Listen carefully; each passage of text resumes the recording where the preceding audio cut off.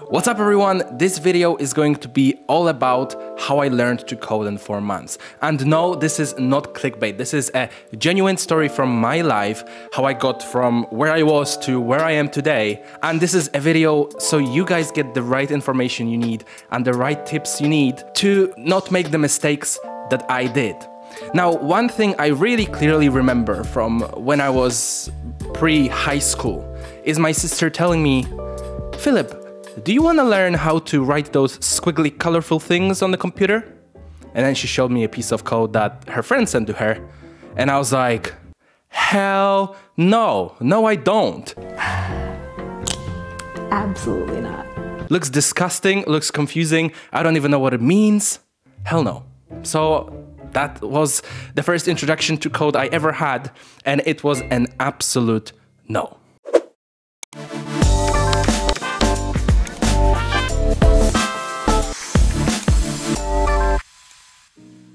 So most of you probably don't know this, but when I actually joined high school, I was en route to actually be a doctor and study medicine and specialize in dermatology. It's quite an interesting route, one that I did not expect to ever change. I was so convinced in it. My parents were like, yes, my son is going to be a doctor. Yes, this is fantastic. And look where I am now. When I went to high school, I was studying biology, chemistry, physics, maths, and I thought I liked it. Well, I kind of did, but the exams proved me wrong, and they proved me really wrong. I pretty much failed all of them, and it's because I didn't revise. But you know, if you love something, obviously you put the effort in and you revise. So clearly I didn't love it. And I told myself, okay, so what am I going to do with my life now? And I was thinking, well, you know what? I like computers. I like computer science. Seems interesting. I'll give that a go. Being totally uncertain of what I'm getting myself into, I thought I need to take a chance in life. Clearly, medicine is not the path for me. Let's just see what life will have to offer. So here is where I started computing at college in my second year. College is high school for the UK. So when I'm alternating between college and high school, I mean high school. So the computing class involved learning a little bit of Python and learning a little bit of web dev. So HTML, CSS, and PHP. So surprisingly, well, nobody really learns PHP anymore. But at that point, it was still PHP, which was like 7 years ago. Now, bear with me here. I had absolutely no goddamn clue what I was doing. I didn't know what Python was, didn't know what PHP was, didn't know what anything was. To be fair, I came into class and came out more confused than I was previously. And in my head, I was like, oh, this is the worst choice I've made. Why did I even pick a subject like this? Like, I don't understand anything. What am I going to do with my life? Now, one of the assignments during that class was to build a project for an external client. Well, you can guess, I picked my sister as my external client, and I built her a booking system for her business. I found a piece of code that I wrote, and I found a piece of the UI that I wrote. Here is a glimpse of it, and here is the glimpse of the code. And surprisingly, you're looking at this and you're like, well, this guy doesn't know anything, so how did he write that? I copied and pasted it from the internet, and I somewhat got away with it. So if my computing teacher is watching this, sorry. The exams came, my computing exam, of course, and as you know, I sat it, and then came the results day. Now, the highest grade you can get is an A star. Then it goes A, B, C, D, E. Guess what I got? I got a U, which is ungraded. I didn't even get an E. I didn't even get a fail. I got an ungraded score. That's a shame. Now, I looked back into the archives on my computer and I actually found the computing exam I set. Now, bear with me, look at this question. A company advertises its HTML courses on the internet. The table below shows the HTML form of a web page advertising HTML courses. What is the internet?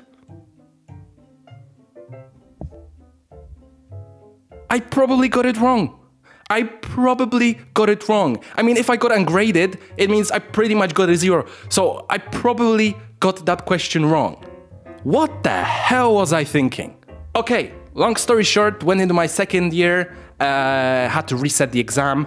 Obviously, there is some HTML, CSS, and PHP things in there. So that kind of saved me. There were some questions that I was able to do after a little bit of practice, and somewhat I passed the exam. With my luck, obviously, I managed to get into the uni that I wanted, and I took up computer science. But I didn't just take up computer science, I took up computer science with artificial intelligence, with no knowledge of computer science. But yeah, well, the ambitious person I am, yeah, let me just do artificial intelligence. Why not? Sounds interesting. Well, I struggled a lot. I struggled with every subject at university. Somewhat I got passed because, obviously there's a lot of friends that you can talk to, which might give you answers. And then the point came where I was like, I can't be doing this. This won't work for the rest of university. I have to do something about myself. And this is where I really started to focus on myself and my development. Now, I managed to grasp the concepts of web dev because that's what I picked to learn and that's what I was interested in 4 months. I managed to grab the fundamentals so well in 4 months that I could call myself a coder at that point. I could build a web page, I could interact with backend, I could do a lot of things. The password is password? Now, this is the first thing I did. I went on the web and I was like, how do I learn web dev? Well, as you can imagine, a lot of things came up and it wasn't helpful at all.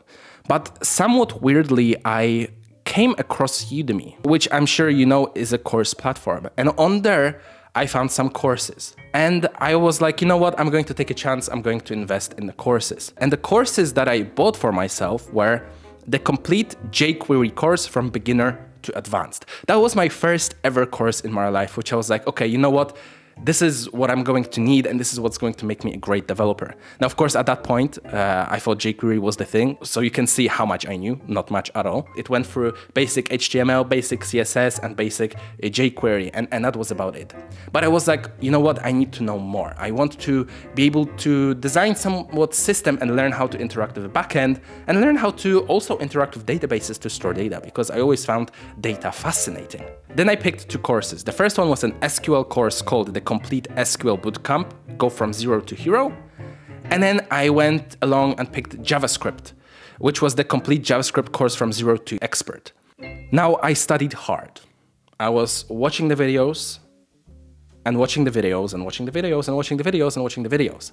Soon I came to realize that when I got onto the 6th or 7th video, I forgot what was covered in the first one.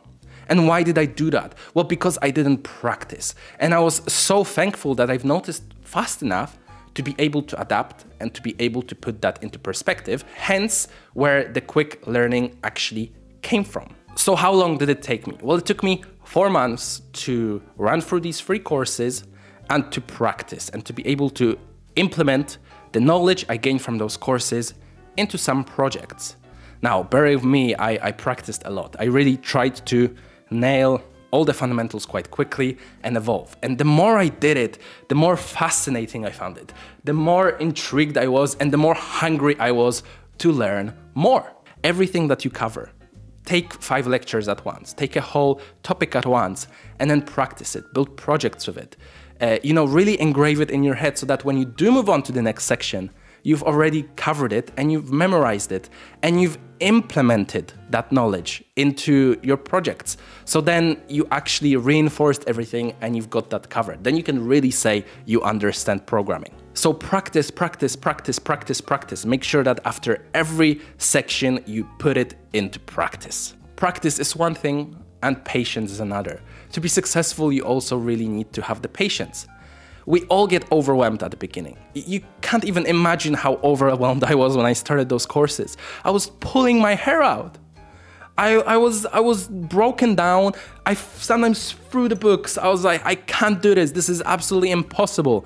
But then the more you practice, you start to prove to yourself that you can actually do it, that you're good enough to learn this, and everyone is. You just gotta dedicate your time and have the patience to do it. In summary, join me on this coding journey. Don't let time be your focus. Focus on yourself, focus on your progress, and focus on what you want to achieve, and be patient. I believe in you, keep working hard, and you have my word, you will be amazing at coding. And on that note, I will see you in the next video.